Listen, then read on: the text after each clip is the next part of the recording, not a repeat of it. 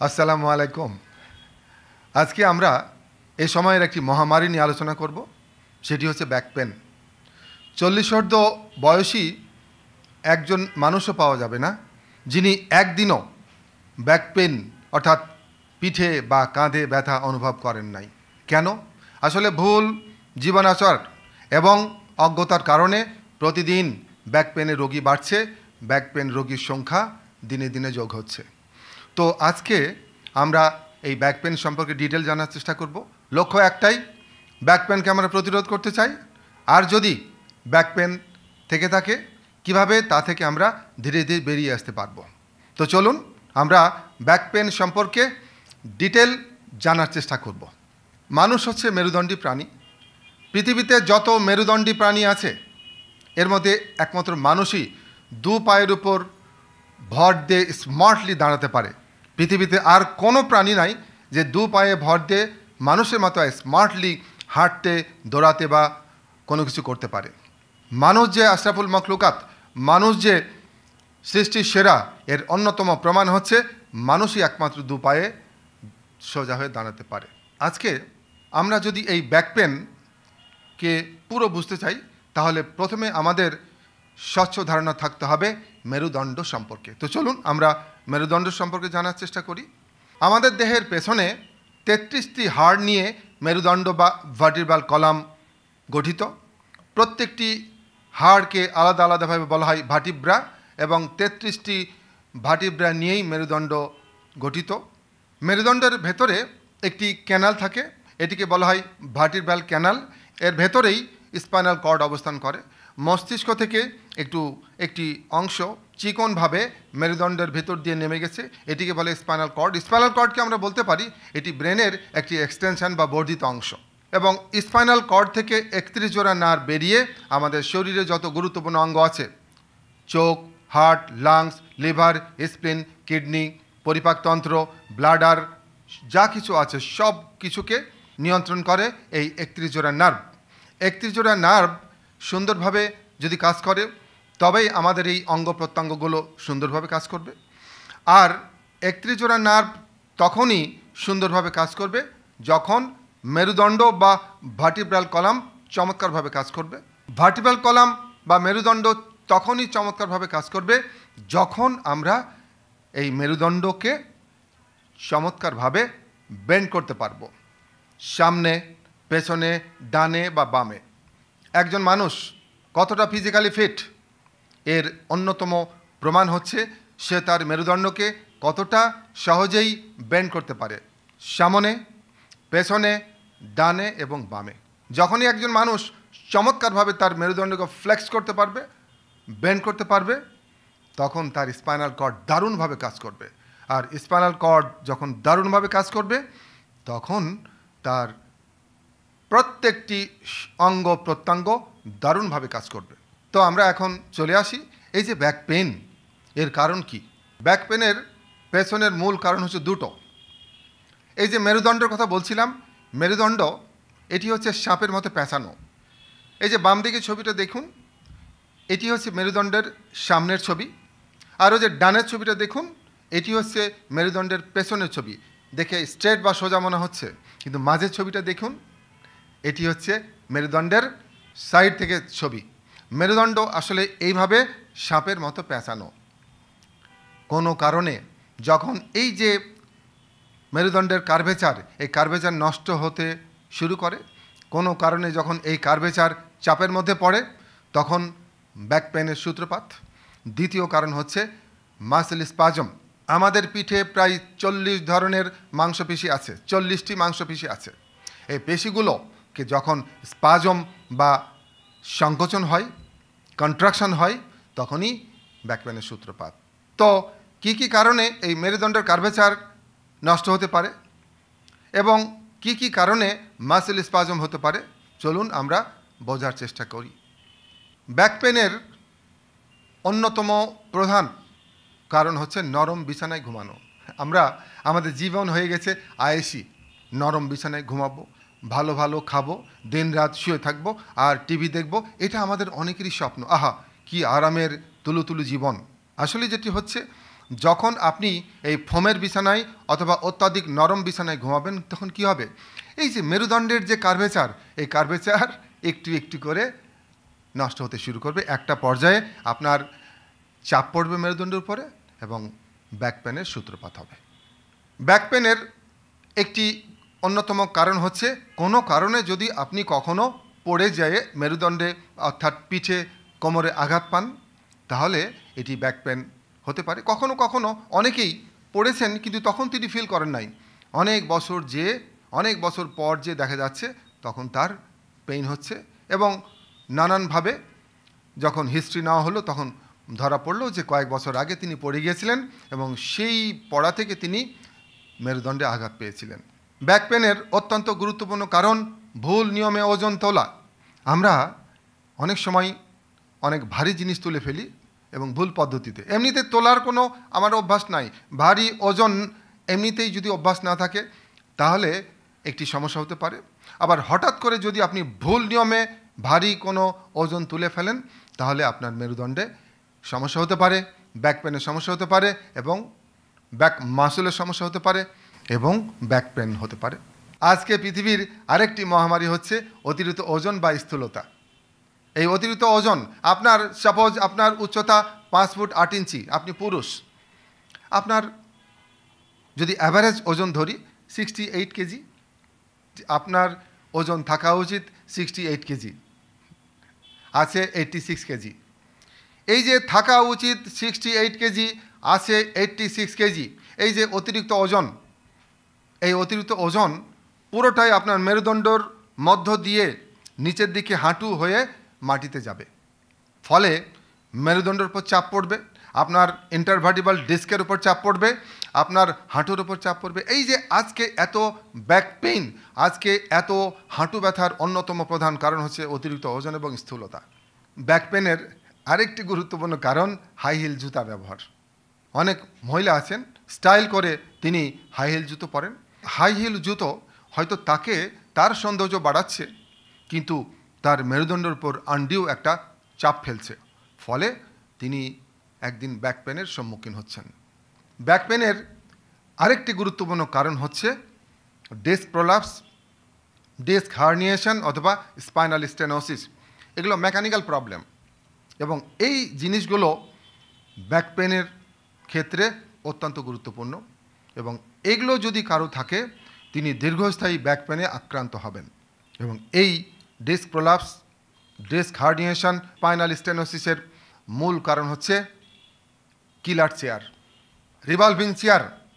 Scientific American পত্রিকায় একটি দারুণ নিবন্ধ প্রকাশ হয় কয়েক বছর আগে এবং সেখানে এই চেয়ারকে বলা হয় কিলার চেয়ার।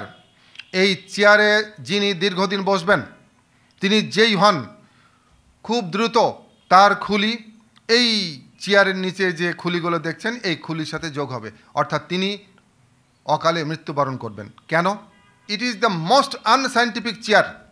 আমরা যখন স্কুল কলেজে পড়তাম তখন কর্পোরেট কোনো অফিসে অথবা ব্যাংকের ম্যানেজার রুমে গেলে দেখতাম, কি চমৎকার এইরকম একটা রিভলভিং চেয়ারে বসে আছেন, তিনি একবার এদিকে ঘুরছেন একবার এদিকে ঘুরছেন। আমরা ভাবতাম এই চেয়ারে যদি কোনো দিন বসতে পারতাম।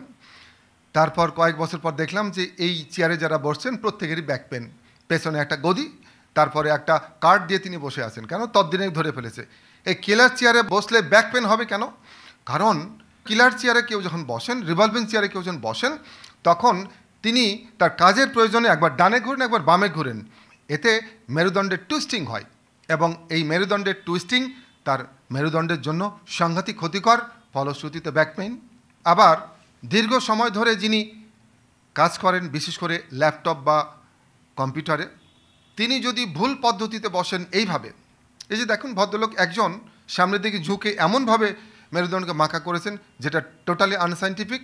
আবার আরেকজন দেখেন ডানের, তিনি মেরুদণ্ডকে বামের দিকে মানে পেছন দিকে এমনভাবে বাঁকা করেছেন, এটাও আনসায়েন্টিফিক।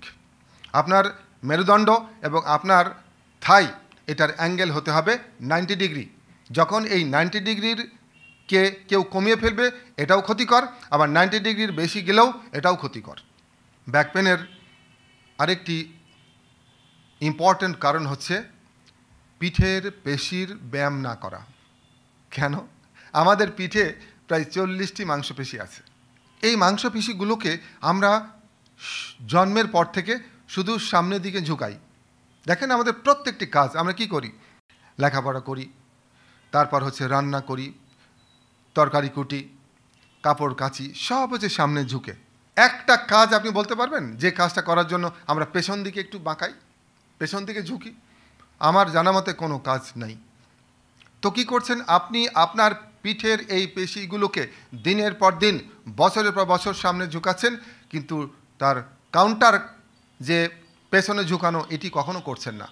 প্রথম দিকে সে এটিকে কোপ আপ করার চেষ্টা করে এবং একটা পর্যায়ে এসে সে যখন আর পারে না, তখন তার সেই পিঠের পেশিগুলো কান্না শুরু করে এবং পিঠের পেশিগুলোর এই কান্নার নামই হচ্ছে ব্যাক পেন। ব্যাক পেনের আরেকটি প্রধান কারণ হচ্ছে স্ট্রেস, টেনশন, মানসিক চাপ। আধুনিক সভ্যতার সবচেয়ে বড় অভিশাপ হচ্ছে টেনশন। আমরা অনেক কিছু পেয়েছি, প্রযুক্তি আমাকে অনেক কিছু দিয়েছে, এর সাথে এমন একটা জিনিস দিয়েছে যেটা আমরা চাই নাই, সেটি হচ্ছে স্ট্রেস বা টেনশন। আজকে যৌক্তিক বা অযৌক্তিক নানান কারণে আমরা স্ট্রেসে আক্রান্ত। আর একজন ব্যক্তি যখনই স্ট্রেস আক্রান্ত হবেন, তখন তার কিডনির মাথার উপরে দুটো গ্ল্যান্ড আছে। এই গ্ল্যান্ড দুটোকে বলা হয় অ্যাড্রিনাল গ্ল্যান্ড, এবং এই গ্ল্যান্ড থেকে স্বাভাবিক মাত্রায় খুব অল্প পরিমাণে 3টি হরমোন নিঃসরণ হয়। এই হরমোনগুলোকে বলা হয় স্ট্রেস হরমোন: অ্যাড্রেনালিন, নর অ্যাড্রিনালিন এবং কর্টিসল। যখন একজন ব্যক্তি স্ট্রেস আক্রান্ত হচ্ছে, তখন এই 3টি হরমোনের নিঃসরণ অন্য যে কোনো সময় থেকে বেড়ে যায়, এবং দীর্ঘ সময় এই হরমোনগুলোর লেভেল যদি বেশি থাকে, তখন ফলাফল ঘাড়ে ব্যথা, কাঁধে ব্যথা, পিঠে ব্যথা। কারণ অতিরিক্ত অ্যাড্রেনালিন এই পেশির সংকোচন ঘটায়, এবং যখনই পেশির সংকোচন হবে কিন্তু সেটি প্রসারিত হতে পারবে না, তখনই ঘাড়ে, কাঁধে বা পিঠে ব্যথা হবে। এবং এই ঘাড়ে, কাঁধে, পিঠের ব্যথা আপনি কোনো দিনও দূর করতে পারবেন না যতক্ষণ পর্যন্ত আপনার স্ট্রেস, টেনশন আপনি দূর না করছেন। আর এই স্ট্রেস, টেনশনের বাইরে আর ব্যাক পেনের আরেকটি গুরুত্বপূর্ণ কারণ হচ্ছে মনের দূষণ। মনের দূষণ, পানির দূষণের নাম শুনেছেন, বায়ু দূষণের নাম শুনেছেন, শব্দ দূষণের নাম শুনেছেন, কিন্তু মনের দূষণটা কি? দেখুন, জন্মের পর থেকে আমরা কিছু বিষ নিয়ে জন্মগ্রহণ করি। রাগ, ক্ষোভ, ঘৃণা, দুঃখ, অনুতাপ, অনুশোচনা, কুচিন্তা, দুশ্চিন্তা, বিষণ্ণতা, হতাশা, নেতিচিন্তা। এগুলোকে মনোবিজ্ঞানীরা বলছেন মনের বিষ। এই মনের বিষ প্রত্যেক মানুষ জন্মসূত্রে লাভ করে, এবং যত দিন যেতে থাকে নানান কারণে বরং এই বিষগুলো বাড়তে থাকে। এবং এখনকার কালের বিজ্ঞানীরা বলছেন এই মনের বিষ যদি আপনি নিয়ন্ত্রণ না করেন, এই বিষগুলো যদি দূর করার চেষ্টা না করেন, তাহলে আপনি নানান রোগে আক্রান্ত হবেন এবং একটা সময় আপনার ব্যাক পেন হবে। আপনি দেখুন 1948 সালে WHO হেলথের একটা যুগান্তকারী ডেফিনেশন তারা দিয়েছিল। তারা বলেছিল health is a state of complete physical, mental, social and spiritual wellbeing and not merely the absence of disease or ইনফার্মিটি। অর্থাৎ একজন মানুষকে তখনই সুস্বাস্থ্যের অধিকারী বলা যাবে যখন তিনি শারীরিক, মানসিক, সামাজিক এবং আত্মিকভাবে সুস্থ থাকবেন এবং প্রাণ প্রাচুর্যে ভরপুর থাকবেন। একজন মানুষ যদি মানসিকভাবে, সামাজিকভাবে এবং আত্মিকভাবে সুস্থ থাকতে চান, তবে তাকে অবশ্যই এই বিষ মুক্ত হতে হবে। এবং আমরা যদি দেখি অতীতকালে নবী রাসূল, অলি বুজুর্গ, মুনি ঋষিরা কী করেছেন, তারা তাদের শিষ্যদের, তাদের উম্মতদের, তাদের কওমের মানুষদের এই মনের বিষ দূর করার চেষ্টা করেছেন নানান পদ্ধতিতে। এখন ব্যাক পেনের কারণ জানলাম, তো আমরা ব্যাক পেন প্রতিরোধ করতে চাই যাদের নাই, আর যাদের আছে তাদের ক্ষেত্রে এটা নিরাময় করতে চাই। এই দুই ক্ষেত্রেই যদি আপনি ব্যাক পেন প্রতিরোধ করতে চান বা নিরাময় করতে চান, তাহলে কি করতে হবে? যে যে কারণে ব্যাক পেন হয়েছে আপনার বা হতে পারে, সেই কারণগুলোকে আপনার জীবন থেকে দূর করতে হবে। ব্যাস, ভেরি সিম্পল। তো চলুন একটা একটা করে আমরা দেখি। ব্যাক পেনের অন্যতম প্রধান কারণ হচ্ছে নরম বিছানায় ঘুমানো। তো আপনি এখন থেকে শক্ত বিছানায় ঘুমান, শক্ত বিছানায় ঘুমানোর অভ্যাস করুন। এবং এই জন্য কী করবেন? সবচেয়ে বেটার হচ্ছে হাইব্রিড ম্যাট্রেস পাওয়া যাচ্ছে, মেডিকেল ম্যাট্রেস কিনে ফেলুন, দাম অবশ্য আছে। তো আপনি যদি আপাতত কিনতে না পারেন, ভেরি সিম্পল, আপনি 5 ফিট বাই 7 ফিট প্লাইউড, চিকন প্লাইউড কিনুন, খুব বেশি দাম না। এরপর আপনার 5 ফিট বাই 7 ফিট খাটে যে জাজিম আছে, জাজিমের উপরে এবং তোষকের নিচে এটাকে দিন, এবং তোষকটা হতে হবে একদম পাতলা তোষক, জাজিমের ওপরে পাতলা তোষকের নিচে, ব্যাস হয়ে গেল একটি মোটামুটি হেলদি বেড।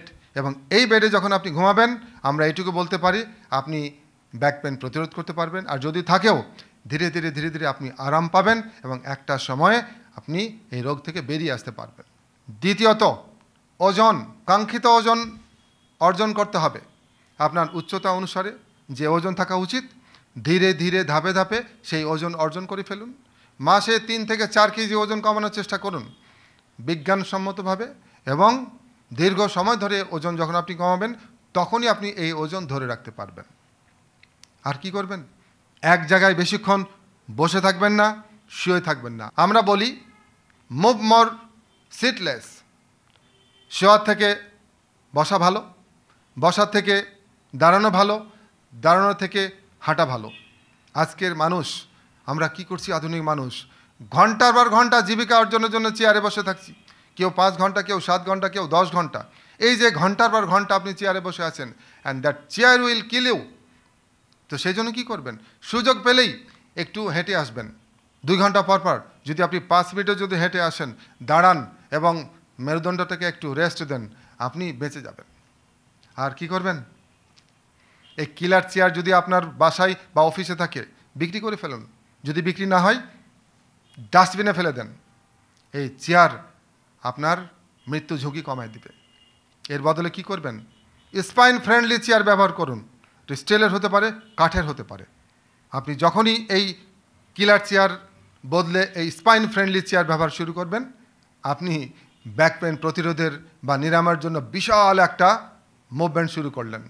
শুধু চেয়ার বদলালে হবে না, কিভাবে চেয়ারে বসতে হয় সেটাও জানতে হবে। এই যে দেখুন, বামের মেয়েটি, সে কীভাবে বসছে, সামনে সে মেরুদণ্ডকে সামনে কার্ভ করে ফেলেছে, আবার মাঝের মেয়েটি দেখেন পেছনে কার্ভ করে ফেলেছে। আপনাকে বসতে হবে ডানের মেয়েটির মতো, একদম মেরুদণ্ড সোজা। আপনার অ্যাঙ্গেল, থাই এবং শরীরের অ্যাঙ্গেল হতে হবে 90 degree. This is the right posture, good posture. যারা কম্পিউটারে ঘন্টার পর ঘন্টা কাজ করেন, তাদের যদি অ্যালার্মিং, আপনি যদি ঘন্টার পর ঘন্টা মেরুদণ্ডকে এইভাবে বাঁকিয়ে কাজ করেন, আপনার একটা সময় ডিস্ক প্রলাপস হয়ে যাবে।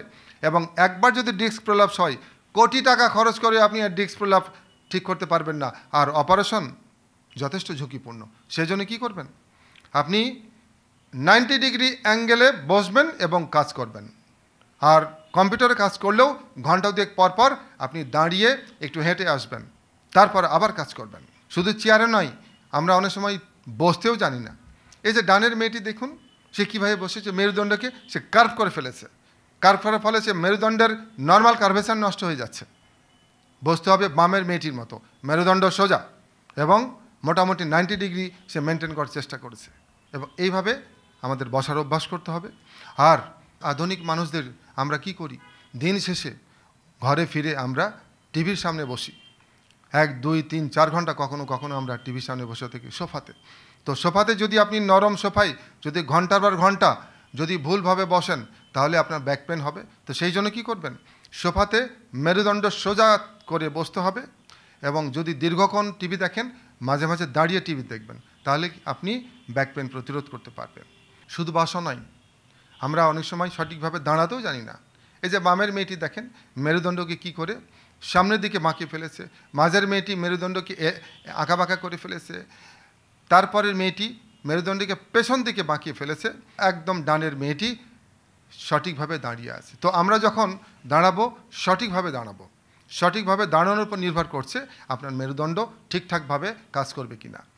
আর কোনো ভারী জিনিস যদি আপনার অভ্যাস না থাকে, খুব বেশি ভারী জিনিস তুলবেন না। আর যদি আপনি তুলতে চান, তাহলে এই যে ডানের এই ভদ্রলোকের মতো সঠিকভাবে তুলবেন। প্রথমে বসবেন, তারপর জিনিসটাকে তুলবেন, ধরবেন, তারপরে আস্তে আস্তে সোজা হয়ে তুলবেন। মেরুদণ্ডের ফ্লেক্সিবিলিটি বাড়াতে হবে। ব্যাক পেনের অন্যতম প্রধান কারণ হচ্ছে মেরুদণ্ডের ফ্লেক্সিবিলিটি কমে যাচ্ছে। সামনে পেছনে ডানে বামে মেরুদণ্ডকে আমরা বাঁকানো ভুলে গেছি, বাঁকাইতে জানি না। তো সেই জন্য কী করবেন, প্রতিদিন কমপক্ষে 30 মিনিট যোগা করবেন। বিশেষ করে মাত্র 5-6টা আসন আপনি যদি রেগুলার করেন, আপনি আপনার মেরুদণ্ডের যে কোনো ইনজুরি প্রতিরোধ করতে পারবেন, ব্যাক পেন প্রতিরোধ করতে পারবেন। আর যদি থাকে, বিলিভ মি, যদি আপনার মেজর কোনো ইনজুরি না থাকে, আপনি ব্যাক পেন থেকে কমপ্লিটলি রিকভারি লাভ করবেন। কোন কোন আসন করবেন? প্রতিদিন কিছু সময় ভুজঙ্গাসন, অর্ধশলভাসন, শলভাসন, পবন মুক্তাসন, গোমুখাসন, উষ্ট্রাসন, শবাসন, এই মাত্র কয়েকটা আসন প্রতিদিন কিছু সময় করেন। আমরা এটুকু বলতে পারি যে ধীরে ধীরে ধীরে ধীরে ধীরে ধীরে আপনি ব্যাক পেন মুক্ত হবেন। আর যদি আপনার না থাকে, আপনি সারা জীবনের জন্য ব্যাক পেন প্রতিরোধ করতে পারবেন। আপনার প্রতিদিন দিনে অন্তত কয়েকবার দম চর্চা করুন, প্রাণায়াম করুন। এনার্জি ফিটনেস বাড়াতে হবে। এনার্জি ফিটনেস না বাড়লে আপনার পেশি ঠিকমতো কাজ করতে পারবে না। পেশি অনেক ইনজুরিকে সে অ্যাভয়েড করতে পারে যদি তার ফিটনেস ঠিক থাকে। তো এই আপনার শরীরের এনার্জি ফিটনেস বাড়ানোর জন্য অন্তত দিনে কয়েকবার প্রাণায়াম করুন। দিনে অন্তত 3 থেকে 5 দফা, প্রতি দফায় 19 বার করে দম নিন। নাক দিয়ে দম নিন, বুক ফুলবে, কিছু সময় দম ধরে রাখুন, তারপর মুখ দিয়ে ধীরে ধীরে দম ছাড়ুন। আপনি কিছুদিন চর্চা করলেই আপনি বুঝতে পারবেন যে আপনার এনার্জি লেভেল বাড়ছে। আর দিনে 2 বার 30 মিনিট করে মেডিটেশন করুন। মেডিটেশন আপনার কি করবে? স্ট্রেস দূর করবে, এবং স্ট্রেসের ফলে যে আনডিউ মাসল কন্ট্রাকশন, মাংসপেশি সংকোচন হচ্ছিল, সেটা ছেড়ে যাবে। এবং মেডিটেশন এই ব্যাক পেনের ক্ষেত্রে কতটা কার্যকরী, আমাদের একজন ভদ্রলোক আসছিলেন, তিনি সুদূর আমেরিকা থেকে শুধুমাত্র ব্যাক পেনের চিকিৎসার জন্য বাংলাদেশে এসেছিলেন মেডিটেশন করার জন্য। তো চলুন তার অনুভূতি শুনি। আমার নাম ডক্টর জহিরুল হক তালুকদার, আমার বাড়ি ময়মনসিংহে। আমি অনেক বছর যাবৎ আমেরিকার মিশিগানে চিকিৎসক হিসাবে কর্মরত আছি। আমার 18 বছর যাবৎ একটা প্রবলেম আছে, লাম্বার স্পাইনাল স্টেনোসিস। তাতে আমার ব্যাকে ভীষণ পেইন হয়। তো আমি গত 10 বছর যাবৎ ওই পেইন মেডিসিন খাইতে হচ্ছে আমার। তো প্রতিদিন আমার 4টা করে ট্যাবলেট খাইতে হয়। কিছুদিন আগে, জাস্ট ভেরি রিসেন্টলি, এই আমার শ্যালক মোহাম্মদ আলী আকন্দ অ্যাডভোকেট, সে আমার এখানে বেড়াইতে গেছিল। তো সে আমাকে এই সম্বন্ধে বলে এবং আমি খুব কনভিন্সড হই। তো জাস্ট এই 2 মাসের ভিতরেই অ্যারেঞ্জমেন্ট করে শুধুমাত্র এই গুরুজির এই কোর্সে অ্যাটেন্ড করার জন্য আমি আসছি। তো আমি আজকে 4th ডে, 10 বছরের ভিতর এই প্রথম গত 4 দিন যাবত আমি ওষুধ খাই না, এবং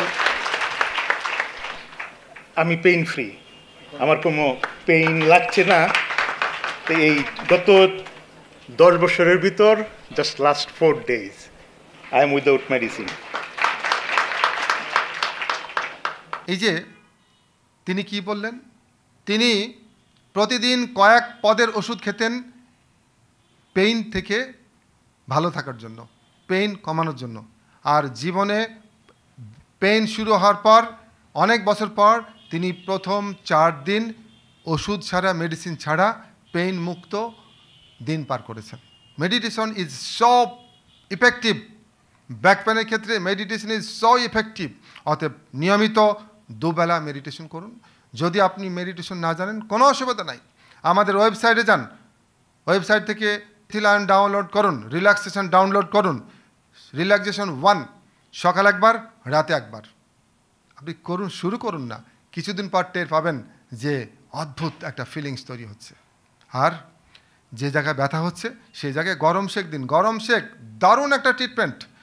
সবচেয়ে ভালো হচ্ছে পানি গরম করে সহ্যের ভেতরে পানি গরম করে টাওয়াল ভিজিয়ে চিপে চিপে যে জায়গায় ব্যথা হচ্ছে সেই জায়গায় গরম শেক দিন, দিনে 2-3 বার 10 মিনিট করে। আপনি অনেক অনেক আরাম পাবেন। গরম শেক দিলে সেই জায়গায় রক্ত সরবরাহ বাড়বে, মাসল কন্ট্রাকশন কমবে এবং আপনি আরাম পাবেন এবং পেইন চলে যেতে শুরু করবে। আর যদি আপনার মেকানিক্যাল প্রবলেম থাকে, ডিস্ক প্রোলাপস, ডিস্ক হার্নিয়েশন বা স্পাইনাল স্টেনোসিস থাকে, তবে অবশ্যই একজন বিশেষজ্ঞ চিকিৎসকের পরামর্শ নিয়ে আপনি চিকিৎসা নেবেন। এক্ষেত্রে আপনি অর্থোপেডিক সার্জনের সঙ্গে পরামর্শ করতে পারেন, নিউরো মেডিসিন বিশেষজ্ঞের পরামর্শ নিতে পারেন, নিউরো সার্জনের সঙ্গে পরামর্শ করতে পারেন, অথবা ফিজিক্যাল মেডিসিন চিকিৎসকের পরামর্শ নিতে পারেন।